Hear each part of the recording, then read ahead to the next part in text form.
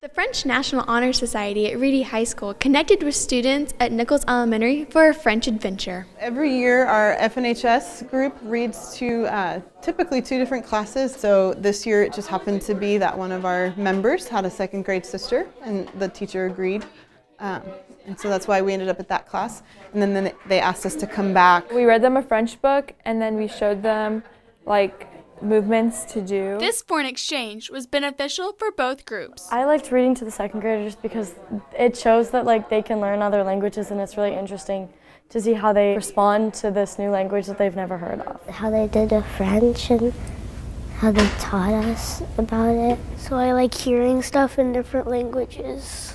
Especially having high schoolers come in where they're 16, 17 years old, them coming in and getting to teach a lesson versus an adult was just a different experience for them to have, especially with it being French. In high school we take ourselves too seriously, and so it's cool for them to kind of get back down to elementary school and remember how fun it is to listen to a story and act something out and learn simple things, kind of get outside of their own heads a little bit. The 2nd graders are now able to say common terms. And I learned bébé, which means baby, and I learned mama, which means mom, chanter, which means sang, and dormir, which means slept. Grandit means grow.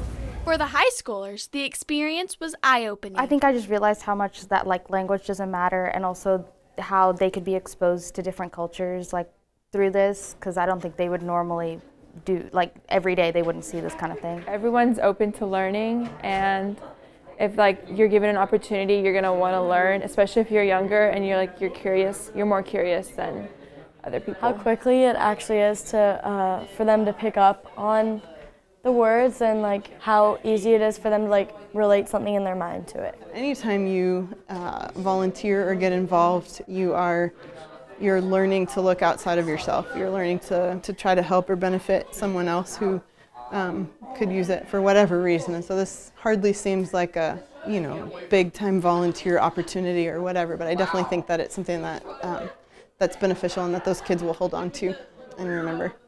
This connection has sparked an interest throughout the school. My other teammates and other people around the school were familiar with them coming into our classroom, and so they were curious about kind of that relationship and how we were able to have those students come in. And so I think just expanding that to other grade levels and other classes as well will just be able to connect high schoolers and elementary students together. As French students close their books, hopefully this lesson will travel with students for years to come. I'm Bailey Coyle for Frisco ISD-TV.